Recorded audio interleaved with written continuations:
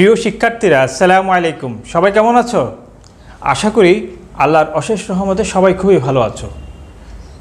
প্রিয় শিক্ষার্থী বন্ধুরা, আমরা আমাদের আজকের ক্লাস শুরু করার পূর্বে মহান রব্বুল আলামিনের দরবারে শুকরিয়া আদায় করে নিচ্ছি, যার অশেষ কৃপার কারণে আমরা প্রতিদিনই নিয়মিতভাবে আমাদের অনলাইন ক্লাসের কার্যক্রম আমরা চালিয়ে যাচ্ছি এবং আমরা অংশগ্রহণ করছি। প্রিয় শিক্ষার্থী বন্ধুরা, আজকের নবম ও দশম শ্রেণীর গণিত ক্লাসে তোমাদের সবাইকে স্বাগত জানাচ্ছি। আমি মোহাম্মদ সিকান্দার মেহেদি, উপাধ্যক্ষ, Chittagong laboratory school and college. প্রিয় শিক্ষার্থী বন্ধুরা, আমরা আজকের পাঠে প্রবেশ করার পূর্বে আমরা একটা সমীকরণের সাথে একটু পরিচয় হয়ে নিই। দেখো, এখানে একটি সমীকরণ তোমরা স্ক্রিনে দেখতে পাচ্ছ। দেখো, x + a = 5। দেখি তোমরা একটু চিন্তা করে একটু বলো তো দেখি, এই সমীকরণের চলক কি? হ্যাঁ, এখানে হচ্ছে x হচ্ছে তোমার কি চলক, এখানে কি x হচ্ছে চলক। তাহলে এই সমীকরণের আমরা চলক জানলাম। আরেকটি প্রশ্ন করি, দেখি বলো তো দেখি, এই সমীকরণটি মধ্যে চলক কয়টি? ভেরি গুড, এই সমীকরণের মধ্যে একটি চলক রয়েছে। তাহলে এই ধরনের সমীকরণকে কোন ধরনের সমীকরণ বলা হয়? একটু চিন্তা করে বলো তো দেখি। অথবা এটাকে কয় চলক বিশিষ্ট সমীকরণ বলা হবে বলো তো দেখি একটু চিন্তা করে। হ্যাঁ, এক চলক বিশিষ্ট সমীকরণ। প্রিয় শিক্ষার্থী বন্ধুরা, মূলত আজকে আমরা আলোচনা করব এক চলক বিশিষ্ট সমীকরণ নিয়ে। তোমাদের মূল পাঠ্যপুস্তকের অনুশীলনী 5.1 এবং 5.2 এর সমন্বয়ে গঠিত অধ্যায় 5-এ রয়েছে এক চলক বিশিষ্ট সমীকরণ, অর্থাৎ ইকুয়েশনস ইন ওয়ান ভেরিয়েবল। এই অধ্যায়ে আমরা যাবতীয় বিষয় নিয়ে আমরা আজকে আলোচনা করব। তো আমি মূল পাঠে প্রবেশ করার পূর্বে তোমাদের উদ্দেশ্যে কয়েকটা কথা বলছি। সেটা হচ্ছে, আজকের এই ভিডিও ক্লাসটি প্রথম থেকে শেষ পর্যন্ত তোমরা ভালো করে টেনে না দিয়ে ভালো করে বারবার দেখবে। কোনো বিষয় যদি বুঝতে সমস্যা হয়, যেহেতু এটি ভিডিও ক্লাস, তোমরা এটা রিপ্লে দিয়ে বারবার দেখার সুযোগ পাবে। এরপরও যদি তোমাদের কোনো বিষয় সমস্যা হয় তাহলে ইনবক্স করবে, আমি পরবর্তী কোনো একটা ক্লাসে ওই বিষয় নিয়ে আলোচনা করব। এরপর আরেকটি বিষয় হচ্ছে, আমাদের এই ক্লাসগুলো, আমাদের একটি চ্যানেল রয়েছে তোমরা জানো, সিকান্দার মেহেদি একাডেমি। এই চ্যানেলের মাধ্যমে এটা আমরা আপলোড দিয়ে থাকি এবং এখান থেকে আমাদের যে ফেসবুক আইডি রয়েছে সিকান্দার মেহেদি, ওই আইডিতে আমরা আপলোড দিয়ে থাকি। এছাড়াও আমাদের শিক্ষার্থীরা তাদের নিজ আইডিগুলোতে এই ক্লাসগুলো শেয়ার করে থাকে। তো আর দেরি না করে আজকের এই ক্লাসটি তোমরা তোমাদের বন্ধুবান্ধব যারা রয়েছে, তোমাদের শিক্ষা সহপাঠী যারা রয়েছে, তাদের কাছে এটা শেয়ার করে দাও এবং ক্লাসের শুরু থেকে শেষ পর্যন্ত আশা করি সবাই মনোযোগ সহকারে অংশগ্রহণ করবে এবং প্রত্যেকটি বিষয় তোমরা নোট করবে এবং পাঠ্যপুস্তকের সাথে মিলিয়ে যে বিষয়গুলো আলোচনা হবে সেই আলোচনাগুলো মনোযোগ সহকারে শুনবে। তো আসো আমরা মূল আলোচনায় প্রবেশ করি। প্রিয় শিক্ষার্থী বন্ধুরা, আসো আমরা আজকের মূল আলোচনায় প্রবেশ করি। তোমাদের মূল পাঠ্যপুস্তকের অধ্যায় 5, এক চলক বিশিষ্ট সমীকরণ, ইকুয়েশনস ইন ওয়ান ভেরিয়েবল। আমরা পূর্বের শ্রেণীতে চলক ও সমীকরণ কি তা জেনেছি এবং এদের ব্যবহার শিখেছি। এক চলক বিশিষ্ট সরল সমীকরণের সমাধান করতে শিখেছি এবং বাস্তবভিত্তিক সমস্যার সকল সমীকরণ গঠন করে তা সমাধান করা সম্পর্কে সম্যক জ্ঞান লাভ করেছি। এই অধ্যায়ে এক চলক বিশিষ্ট একঘাত ও দ্বিঘাত সমীকরণ এবং অভেদ সম্পর্কে আলোচনা করা হয়েছে এবং বাস্তবভিত্তিক সমস্যার সমাধানে এদের ব্যবহার দেখানো হবে। তো এই অধ্যায় শেষে তোমরা যে বিষয়গুলো জানবে, চলকের ধারণা ব্যাখ্যা করতে পারবে। সমীকরণ ও অভেদের পার্থক্য ব্যাখ্যা করতে পারবে, একঘাত সমীকরণের সমাধান করতে পারবে, বাস্তবভিত্তিক সমস্যার একঘাত সমীকরণ গঠন করে সমাধান করতে পারবে, দ্বিঘাত সমীকরণের সমাধান করতে পারবে এবং সমাধান সেট নির্ণয় করতে পারবে, বাস্তবভিত্তিক সমস্যার দ্বিঘাত সমীকরণ গঠন করে সমাধান করতে পারবে। আসো আমরা এখন জেনে নিই যে চলক কি। চলককে বলা হয় ভেরিয়েবল। আমরা জানি x + 3 = 5 একটি সমীকরণ। এটি সমাধান করতে হলে আমরা অজ্ঞাত রাশি x এর মান বের করি। এখানে অজ্ঞাত রাশি x একটি চলক। আবার x + a = 5 সমীকরণটি সমাধান করতে হলে আমরা x এর মান নির্ণয় করি, a এর মান নয়। এখানে x কে চলক এবং a কে ধ্রুবক হিসেবে ধরা হয়। এক্ষেত্রে x এর মান a এর মাধ্যমে পাওয়া যাবে। তবে a এর মান নির্ণয় করতে হলে আমরা লিখব a সমান 5 - x, অর্থাৎ a এর মান x এর মাধ্যমে পাওয়া যাবে। এখানে a চলক এবং x ধ্রুবক হিসেবে বিবেচিত। তবে বিশেষ কোনো নির্দেশনা না থাকলে প্রচলিত রীতি অনুযায়ী x কে চলক হিসেবে ধরা হয়। এটা আমরা যে কোনো অঙ্কের ক্ষেত্রে আমরা এটা x এর মানটা নির্ণয় করি। তো আমরা জানি যে x এর মান নির্ণয় করা হয় বলেই x কে আমরা চলক হিসেবে কল্পনা করে থাকি অথবা ধরে থাকি। সাধারণত ইংরেজি বর্ণমালার ছোট হাতের শেষের দিকের অক্ষর x, y, z কে চলক হিসেবে এবং প্রথম দিকের অক্ষর a, b, c কে ধ্রুবক হিসেবে ব্যবহার করা হয়ে থাকে।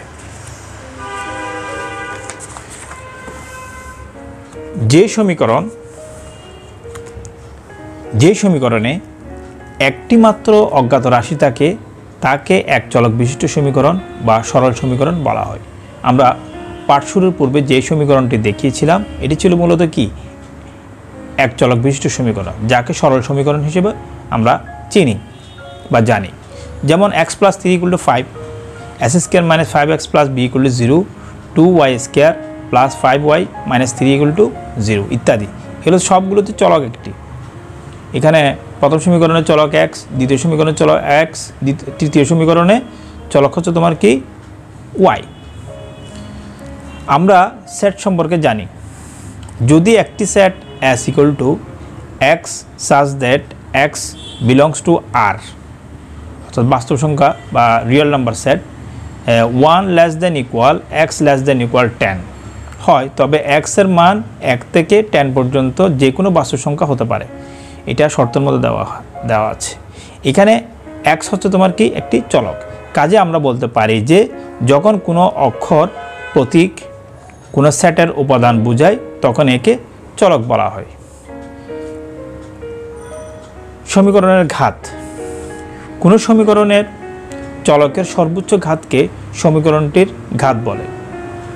x + 1 = 5, যেমন 2x - 1 = x + 5, y + 7 = 2y - 3। সমীকরণগুলোর প্রত্যেকটির ঘাত হচ্ছে তোমার কত 1। যেমন x এর পাওয়ার 1, y এর এখানে x এর তারপর সমীকরণ যেটা রয়েছে সেটা x এর পাওয়ার 1, তারপর সমীকরণ y এর সমীকরণ 1।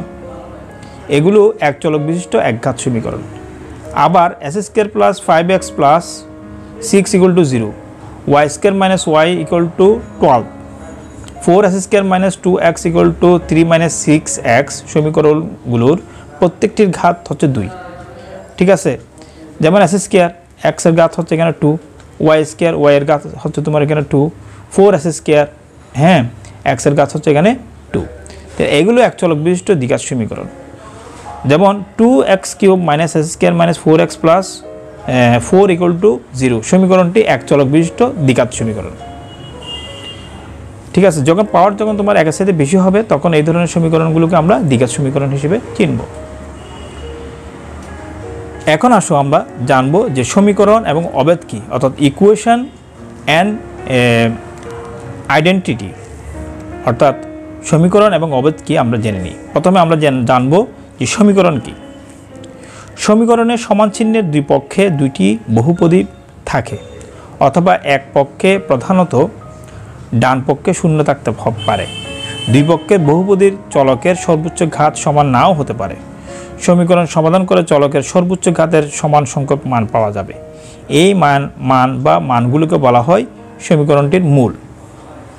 এই মূল বা মূলধারা সমীকরণটি সিদ্ধ হবে। একাধিক মূলের ক্ষেত্রে এগুলো সমান বা অসমান হতে পারে। যেমন s² - 5x + 6 = 0 সমীকরণটির মূল। এখানে হচ্ছে তোমার কত 2 এবং 3 x এর যে মানগুলো আমরা পাবো এগুলো হচ্ছে তোমার কি সমীকরণের মূল। এগুলো আমরা ক্লাস 7-এ পড়েছি, ঠিক আছে। আবার x - 3² = 0 সমীকরণে x এর মান হচ্ছে তোমার 3, ঠিক আছে। x এর মান যদি 3 হয় তাহলে এখানে মূল হচ্ছে তোমার কত 3 আর 3।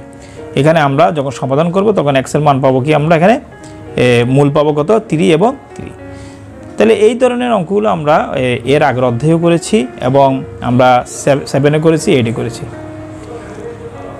এরপর আমরা জানবো অবেদটা কি। সমান চিহ্নের দুই পক্ষে সমান ঘাত বিশিষ্ট দুইটি বহুপদী থাকে।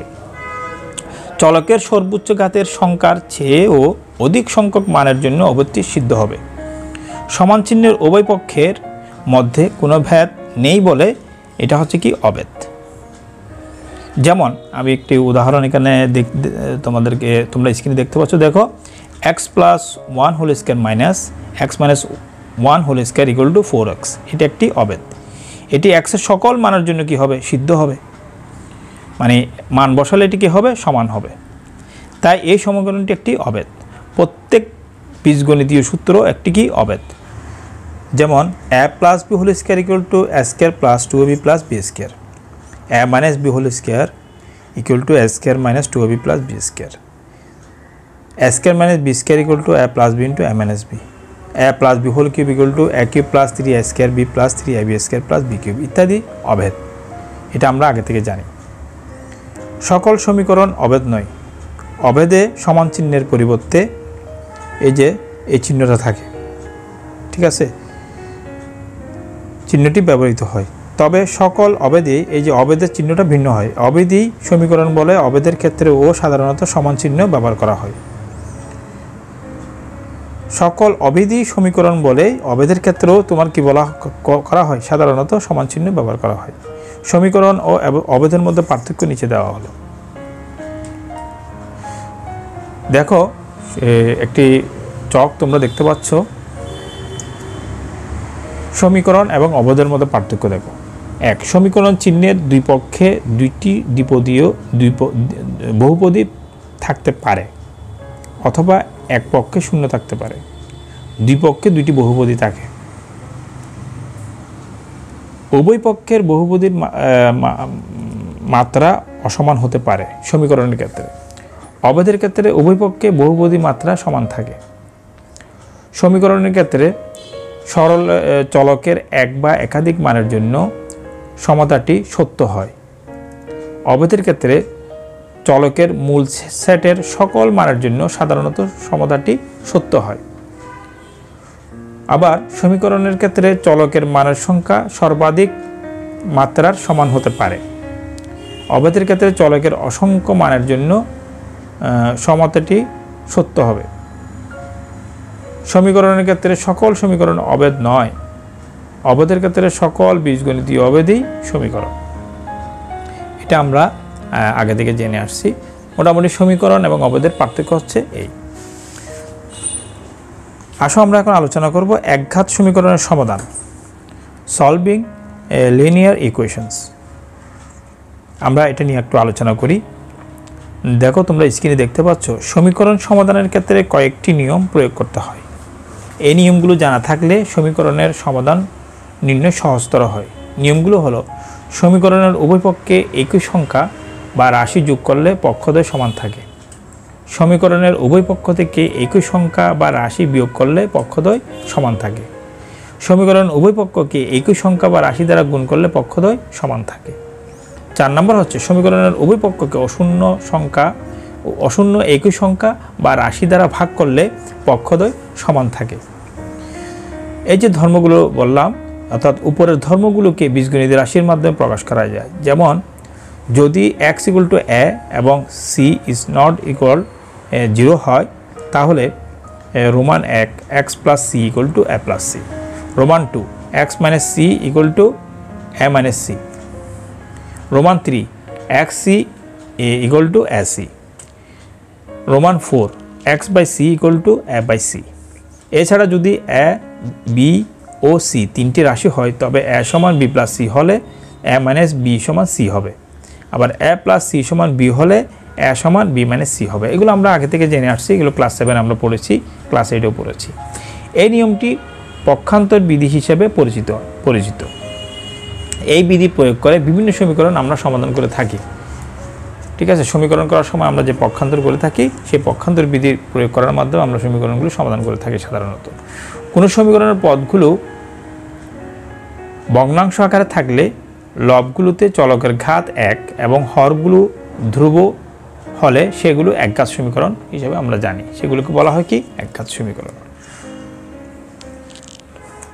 তো এই হচ্ছে তোমার মোটামুটি একঘাত সমীকরণ সমাধান সম্পর্কিত আলোচনা। আসো আমরা এখন জানবো যে একঘাত সমীকরণের ব্যবহার কি। ঠিক আছে, একঘাত সমীকরণের ব্যবহার বাস্তব জীবনে বিভিন্ন ধরনের সমস্যার সমাধান করতে হয়। এই সমস্যার সমাধানের অধিকাংশ ক্ষেত্রেই গাণিতিক জ্ঞান, দক্ষতা ও যুক্তির প্রয়োজন হয়। বাস্তব ক্ষেত্রে গাণিতিক জ্ঞান ও দক্ষতার প্রয়োগে একদিকে যেমন সমস্যার সুষ্ঠু সমাধান হয়, অন্যদিকে তেমনি প্রাত্যহিক জীবনে গণিতের মাধ্যমে সমস্যার সমাধান পাওয়া যায় বিধায় শিক্ষার্থীরা গণিতের প্রতি আকৃষ্ট হয়। এখানে প্রাত্যহিক জীবনের বিভিন্ন সমস্যাকে সমীকরণের মাধ্যমে প্রকাশ করে তার সমাধান করা হবে। আমরা এই অধ্যায়ে এভাবে করে আমরা সমাধান করব। বাস্তবভিত্তিক সমস্যা সমাধানে অজ্ঞাত সংখ্যা নির্ণয়ের জন্য এর পরিবর্তে চলক ধরে নিয়ে সমস্যার প্রদত্ত শর্ত অনুসারে সমীকরণ গঠন করা হয়। তারপর সমীকরণটি সমাধান করলে চলকটির মান অর্থাৎ অজ্ঞাত সংখ্যাটি পাওয়া যায়। যেমন আমরা মনে করি x ধরে কোনো সংখ্যা নির্ণয় করলে আমরা কি লিখি, মনে করি সংখ্যাটি সমান x। এভাবে করে তোমার এখানে এই অধ্যায়ে অনেকগুলো উদাহরণ রয়েছে, অনুশীলন রয়েছে। আমরা পরবর্তী ক্লাসে আমরা যে বেসিকগুলো আজকে আলোচনা করেছি সেই আলোচনার ভিত্তিতে আমরা পরবর্তী ক্লাসে উদাহরণ এবং অনুশীলনের মধ্যে যে অঙ্কগুলো রয়েছে সেগুলো নিয়ে আমরা বিস্তারিত আলোচনা করব। আজকের ক্লাস আমি এখানে শেষ করছি। আজকের ক্লাসের উপর বাড়ির কাজ আমি স্ক্রিনে দিয়ে দিব, তোমরা ওখান থেকে দেখে বাড়ির কাজ ঠিক করে নিবে। সবাই ভালো থেকো, সুস্থ থেকো। আসসালামু আলাইকুম ওয়া রাহমাতুল্লাহ।